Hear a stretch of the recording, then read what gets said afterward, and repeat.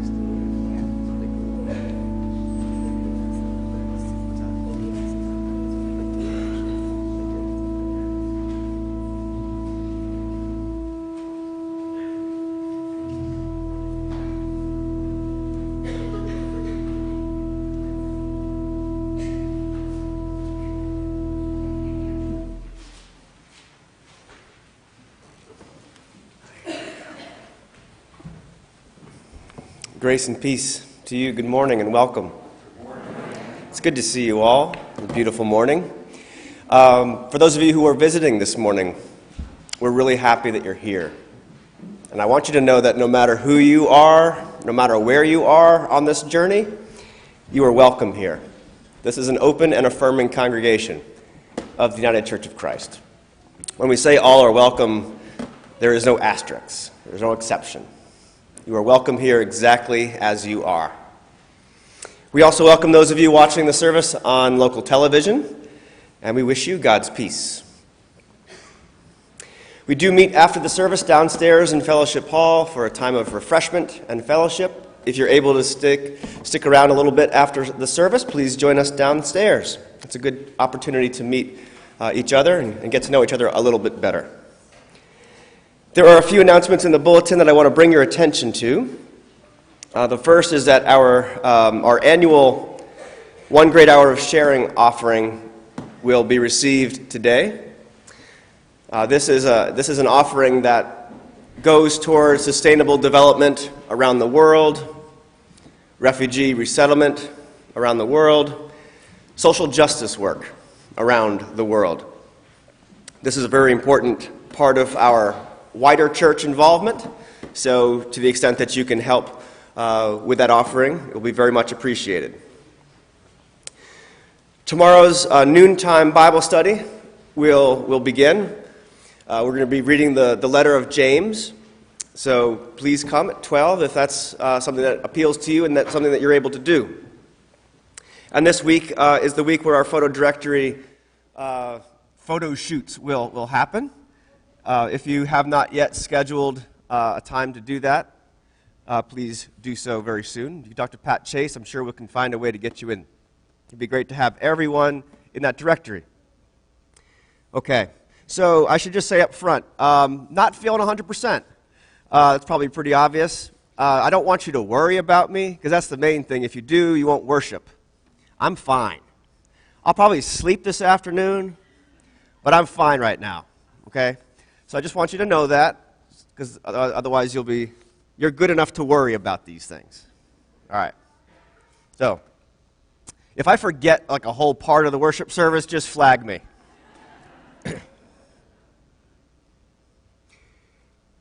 Would you join me now in a time of prayerful silence as we prepare for this time of worship?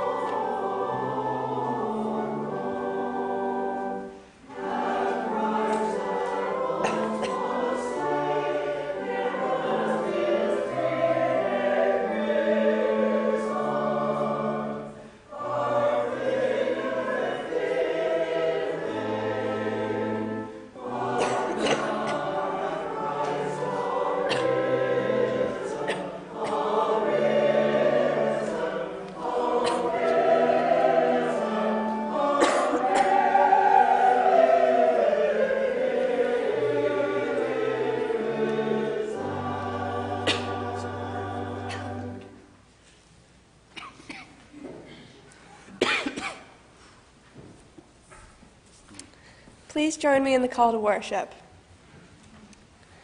The Lord is my light and my salvation. Whom shall I fear?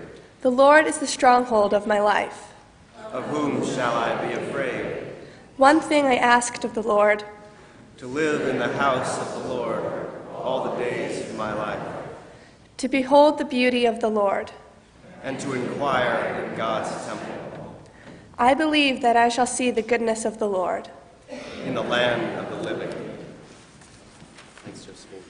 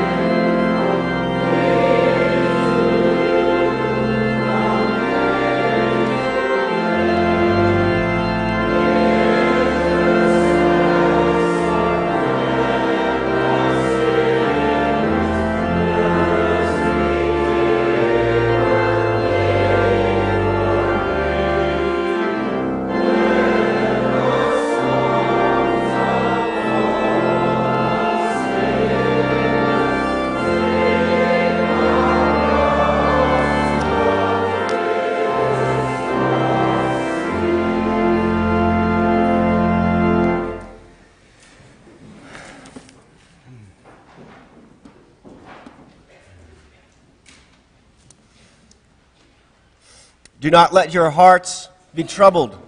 Do not let them be afraid. The risen Christ finds you behind closed doors and offers you peace. With faith in God's mercy, let us confess our sins.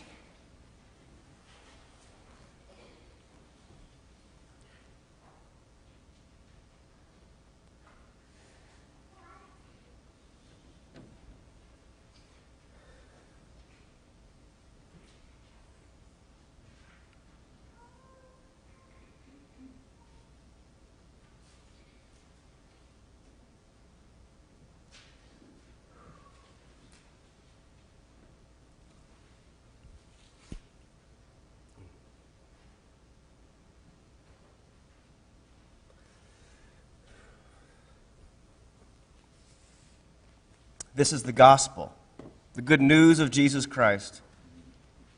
Whatever you have done or failed to do, you are accepted. You are enough. God's strength is found in forgiveness. God's power is love for all. By grace we are renewed and restored, forgiven and loved. Thanks be to God.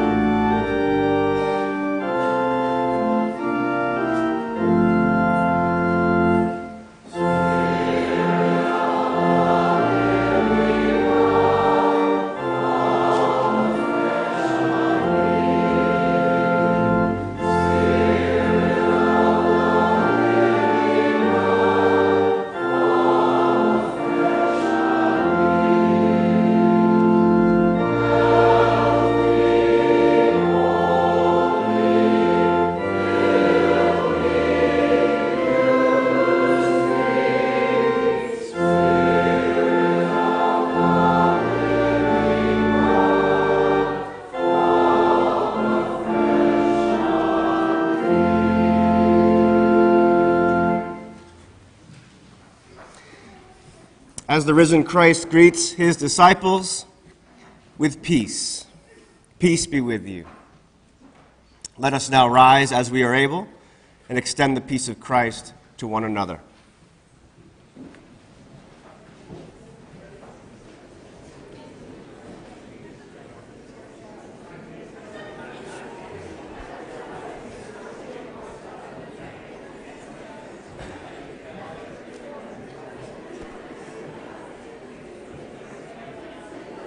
Peace, Mark. Peace. You don't want this. Thanks, Joes.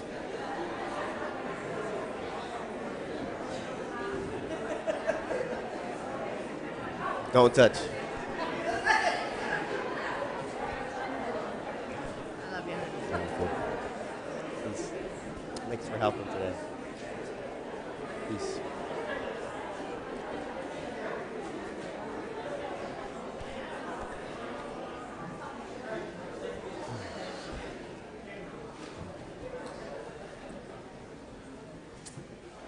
So far, let's just chill out, all right? We'll just wait for a little bit. There's always a little bit of extra log to go around.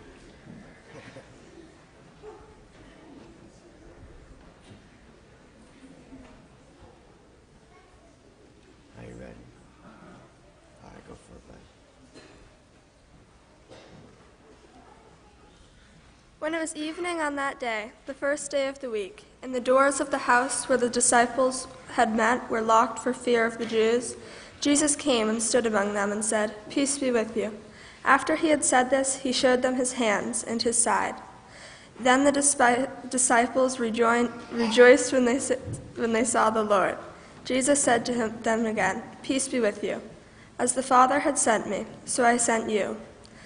When he had said this, he breathed on them and said to them, "Receive the Holy Spirit. If you forgive the sins of any, they are forgiven them. If you retain the sins of any, they are retained." But Thomas, who was called the twin, one of the 12, was not with them when Jesus came. So the other disciples told him, "We have seen the Lord." But he said to them, "Unless I see the mark of the nails in his hands, and put my finger in the mark of the nails in my hand in his side, I will not believe." A week later, his disciples were again in the house, and Thomas was with them. Although the doors were shut, Jesus came and stood among them and said, "Peace be with you." Then he said to Thomas, "Put your finger here and see my hands. Reach out your hand and put it in my side. Do not doubt, but believe." Thomas answered him, "My Lord and my God." Jesus said to him, "Have you believed because you have seen me? Blessed are those who have not seen and yet have come to believe." Now Jesus did many other signs in the presence of his disciples, which are not written in this book. But these are written so that you may come to believe that Jesus is the Messiah, the Son of God, and that through believing you may have life in his name.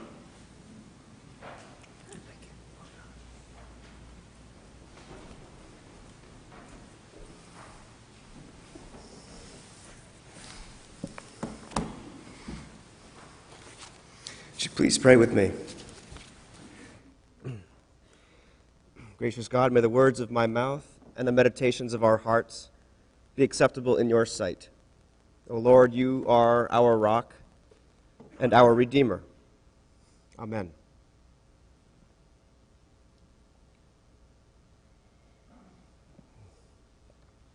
Where is Thomas? Have you seen Thomas? Has anyone seen Thomas? Why is he not where everybody else is? Do you know someone like Thomas? If you know someone like Thomas, then you know that this is not the first time. There is precedent. This is a pattern. On that first Easter evening, the risen Lord appears to the disciples, to all the disciples, except for Thomas. And if you know Thomas, you are not shocked by that. You are not shocked because whenever Thomas shows up in the Gospel of John, he is not where everybody else is. In more ways than one. Now, it started when Jesus learned that his good friend Lazarus had died. And Jesus was determined to pay his respects. Jesus wanted very much to go to the town of Bethany, to Lazarus' home. But at that time, Bethany was not a safe place for Jesus and the disciples to go. Not safe at all. And all the disciples were saying, "No, let's not do this.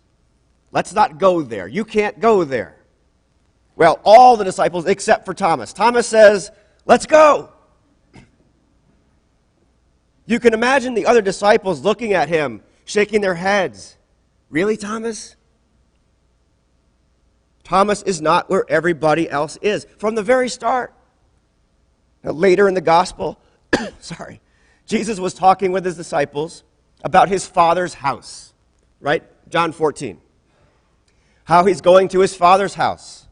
How there's room for all of them in his Father's house. How he will meet the disciples in his Father's house. And how they will know the way to the Father's house. And you know that all the other disciples are listening and doing what grown-ups do when they have no idea what's going on. They're all nodding their heads, kind of squinty, humming a little bit. Well, everyone's doing that except for Thomas. Thomas can't take it anymore.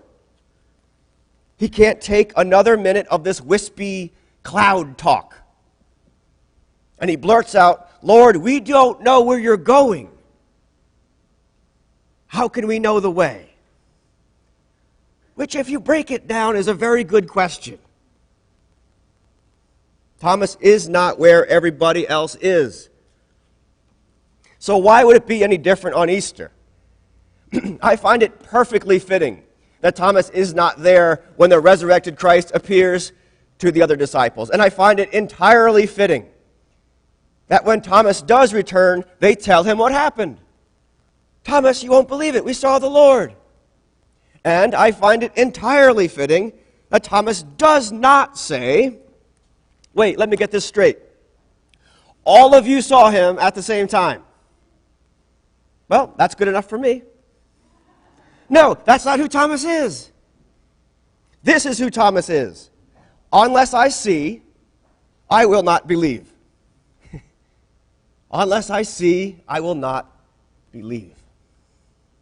And for that, we call him Doubting Thomas. I think that is a lousy nickname.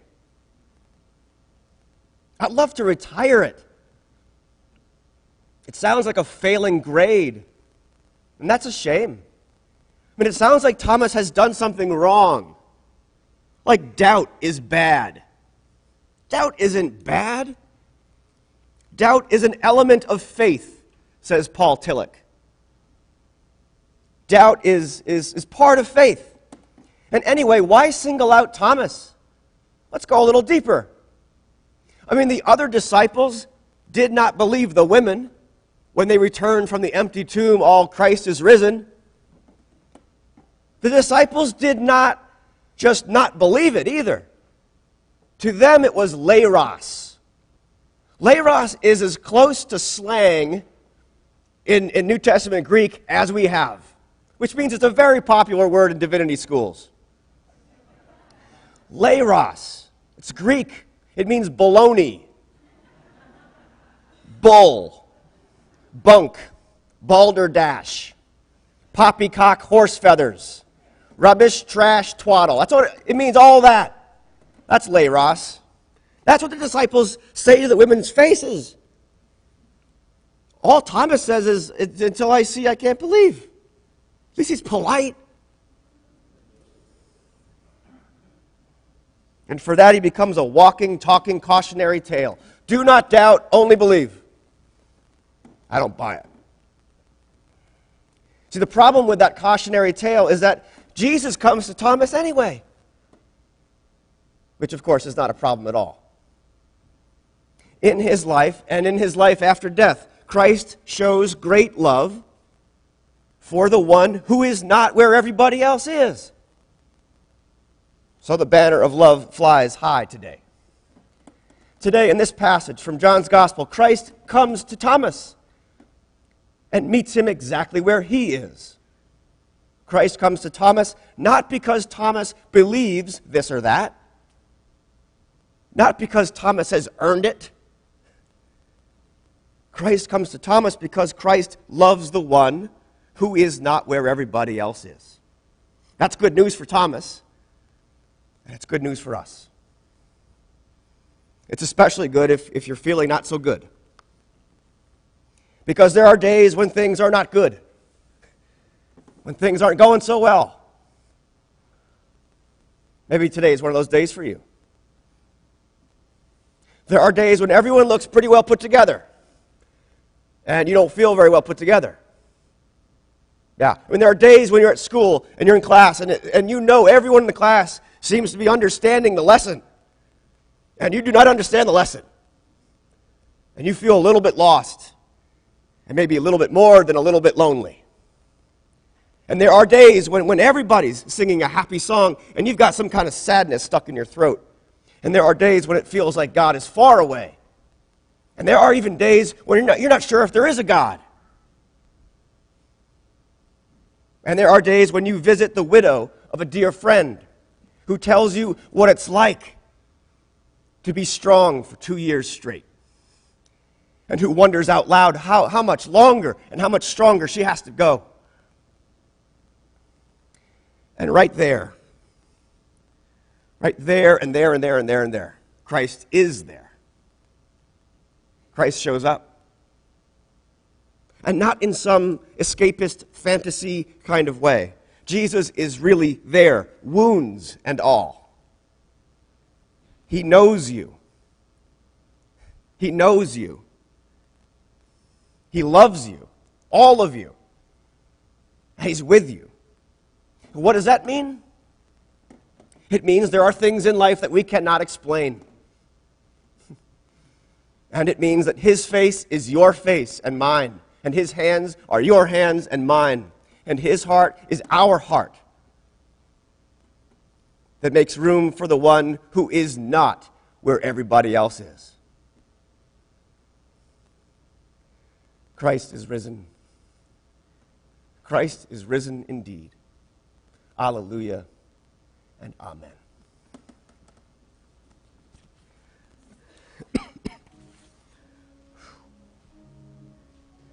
Wow.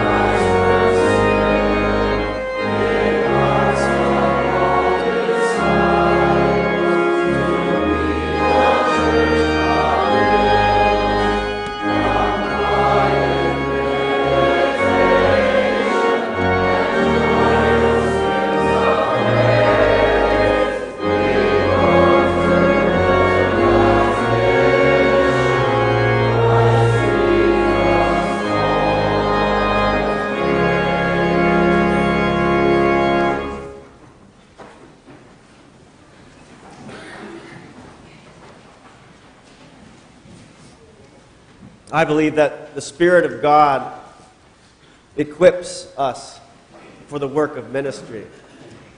It may be one thing for one person and another thing for another person, but God equips all of us to bring something to this shared ministry. This offering that we receive every Sunday is a symbol of that. It's an expression of that. We give as we're able to give. We draw from the well of blessings that is our well of blessings, and we share it. We share it freely and joyfully to strengthen our ministry to one another and to many more beyond these walls. So with thanks and praise, let us give as we can, as this morning's offering is received.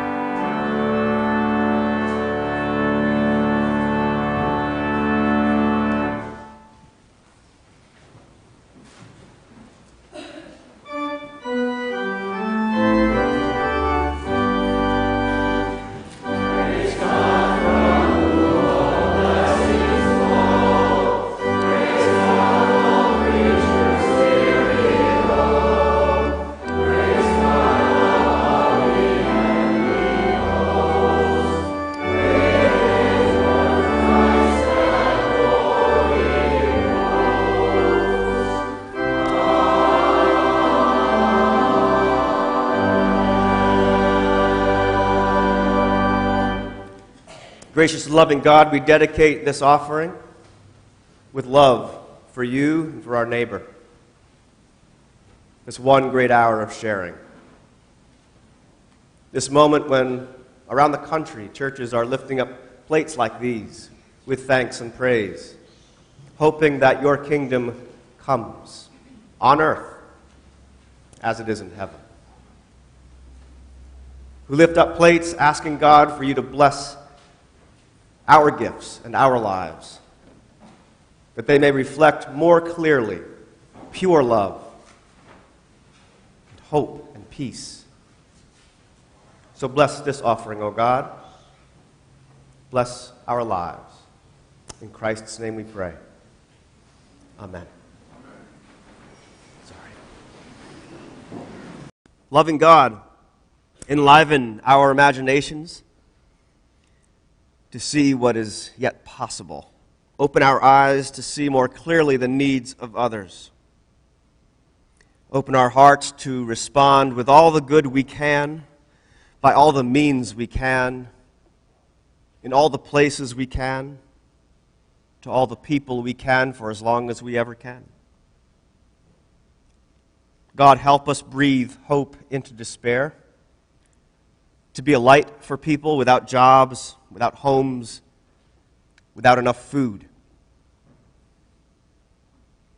God, help us tend to those who suffer from illnesses of body and mind, those who are nearing the end of this life, and those who walk with loved ones through such difficult days. God, help us care for Ruth Stewart and Betty Kazuba, Jackie Flickinger, Harriet, Jamie, and Jim. And God, help us comfort the families of Joan Henderson and Charles Newton Prouty and John Flickinger. And God, hear our joy for all that is good. Hear our thanks for a beautiful wedding yesterday.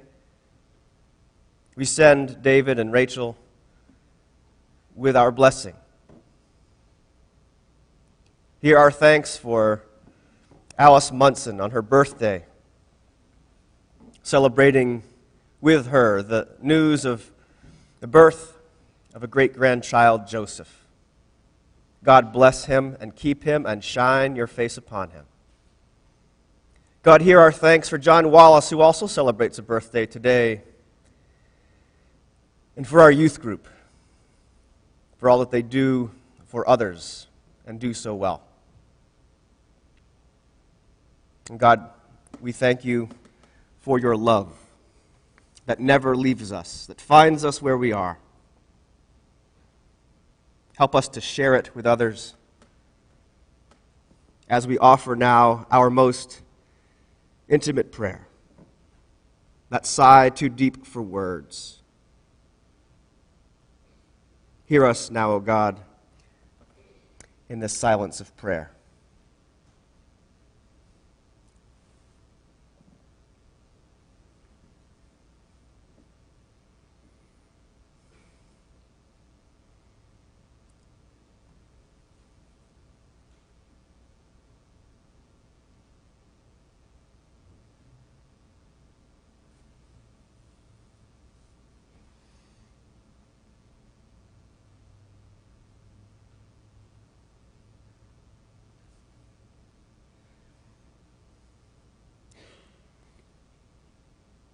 This we pray in the name of Jesus Christ, who teaches his disciples to say, Our Father, who art in heaven, hallowed be thy name. Thy kingdom come, thy will be done, on earth as it is in heaven. Give us this day our daily bread, and forgive us our debts, as we forgive our debtors. And lead us not into temptation, but deliver us from evil. For thine is the kingdom, and the power, and the glory forever. Amen.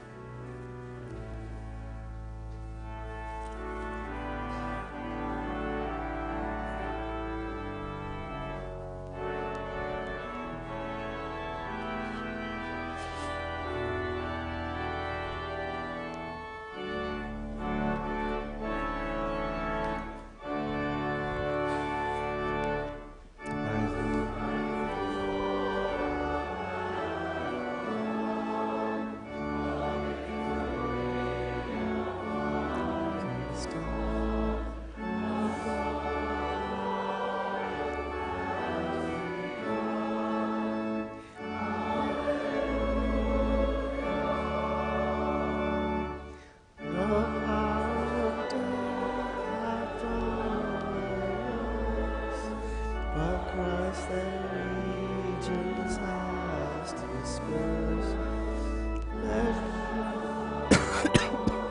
Hey, Will. Will.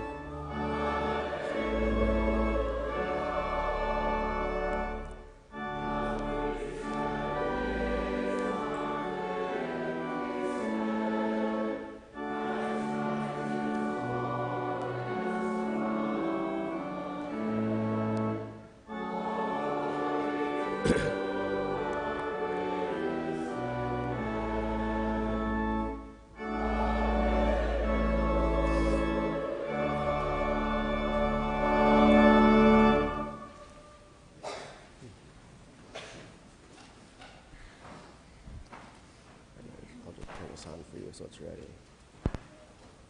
There, just leave it there.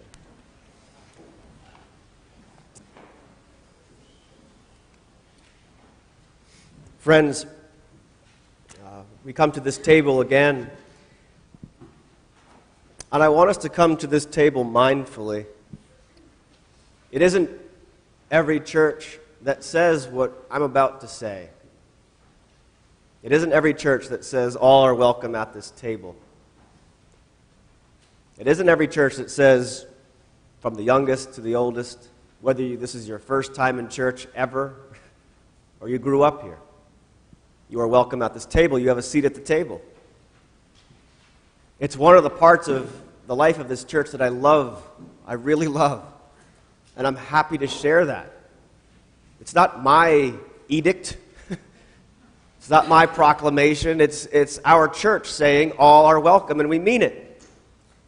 So we gather again at this table, and we share the memory of Christ gathering with his disciples. And as we do, I want us to be grateful. I want us to be joyful. Such a privilege and an honor and a joy to gather here, to share this bread and these cups. If you haven't celebrated communion here before, let me just say that our deacons will distribute the plates of bread and then distribute the trays of juice. And if you need gluten-free bread, we have that, and the deacons will provide it at request. All are welcome. All are welcome at this table. And for that, I give thanks to God. The Lord be with you. And also with you. Lift up your hearts. Let us give thanks to the Lord our God. It is right to give God thanks and praise. It is right, always and everywhere, to praise God. You are the source of all life. We thank you for beautiful creation. We thank you for this day to love and be loved. We thank you for this church and for our community. We thank you for real connection and kindness. And, God, we thank you for Jesus, who meets us where we are, who meets us here, where all people have a place at the table. In the sharing of this bread and cup, we remember him. God, bring us into communion. Strengthen us with memories of your provision and the promise of your presence. Through Jesus we pray. Amen. Amen. We remember the night that Jesus gathered with his closest friends for the Passover meal.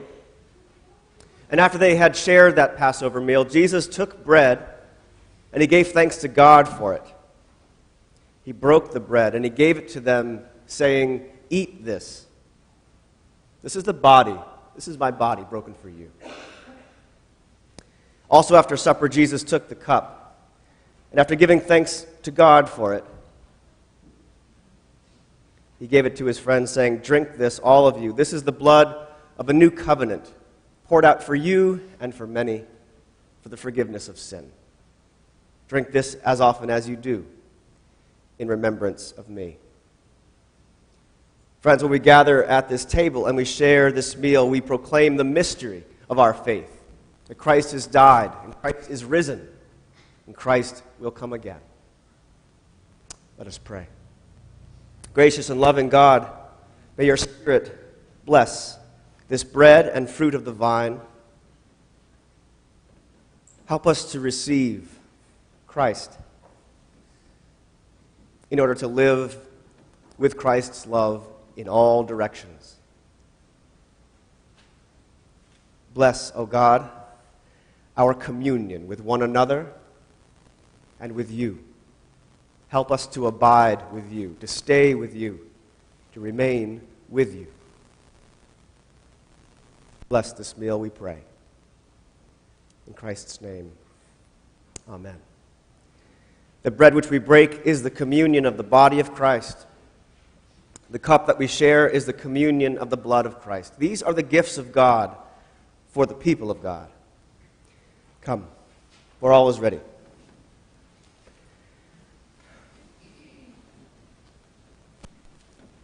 Thanks, Bill.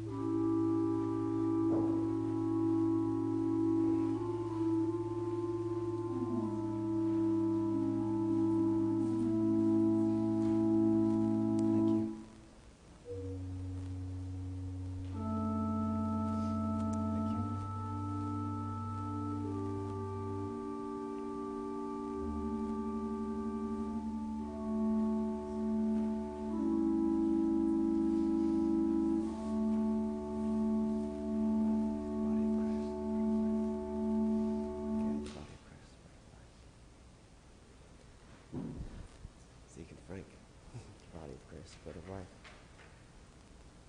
Deaconess Dorothy, body of Christ, the bread of life. It's her, body of Christ, the bread of life. The body of Christ, the bread of life.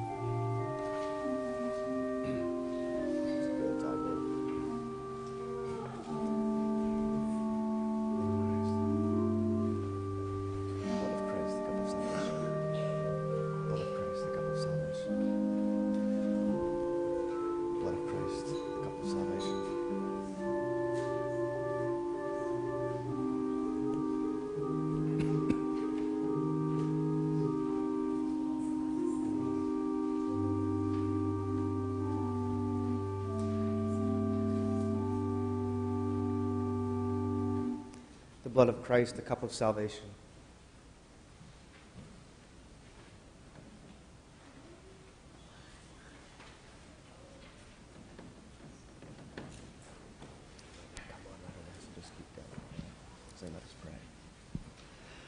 Let us pray. Gracious God, in gratitude for this moment, this meal, these people, we give ourselves to you. Ask much of us, expect much from us, enable much by us, encourage many through us. Amen.